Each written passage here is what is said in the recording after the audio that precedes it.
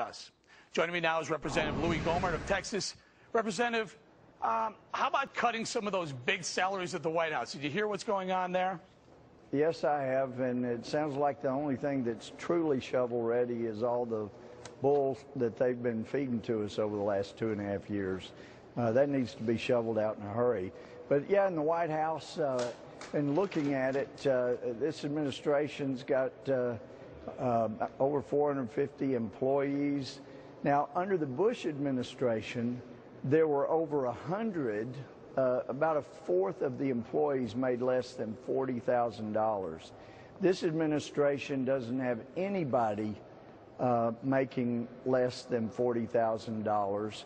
I guess, you know, there's just so much greatness when you associate with this White House. You deserve to be paid more. I don't know. Congressman, we're scrolling while we and don't forget the 34 czars that are out there dictating policy. And let's face it, Eric, when you're a dictator, you need to be paid more. Congressman, while we speak, I want to let you know, you can't see this, but we're scrolling all the White House personnel that make, most of them make the maximum, $172,200. The list goes on.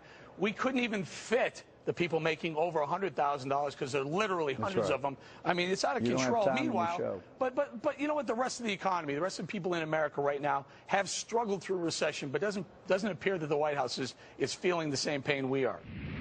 Well, Eric, I would have never dreamed that we would see this as a result, but as a result of finding out how much this incredible amount of money is being spent to White House staff actually ends up being a bargain compared to the jobs that this administration has created or saved and how much those cost. Who would ever dream that paying people $175,000 in the White House would be a bargain compared to how much they're paying to create private sector jobs? Right, sir. Let's talk about that for a second. The number you're referring to, I guess, is from this White House economic advisor. By the way, these are hand-picked advisors from the White House Economic Advisor Council, telling us that it costs us about $250,000 to $300,000 per job created from the stimulus program. But here's my problem, though. If you go to recovery.gov, which is the White House's own website on the money spent, that number comes to $1.169 million per job. Which one am I supposed to believe? Well, that's one of the problems. They probably, in this White House, would tell you they need about 50 more people to help them get their numbers right, when the fact is we need a complete turnover and get rid of half of those folks.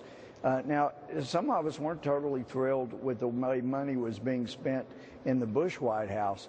I wasn't happy with the $160 billion stimulus package that the Bush administration did. It didn't work. It did nothing.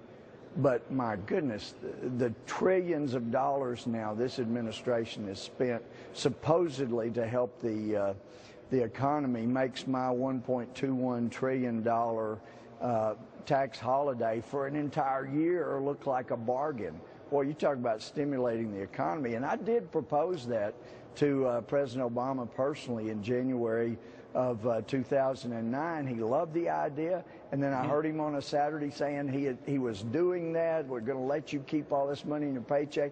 If you meet all the requirements, I think you got $60. I'm going, I think it's $6,000. He has squandered so much money that you've heard the sucking sound coming from the private sector. There's not enough money to create jobs in the private sector. But my word, he has done so much damage to this economy. We're going to have to leave it there, if he just get out of the way, we could get things going. Get out of the way. I agree with you, sir. Thank you so much, Congressman Louie Gohmert. Thank you very much, Always good to talk to you, Eric. All right, let's bring it out.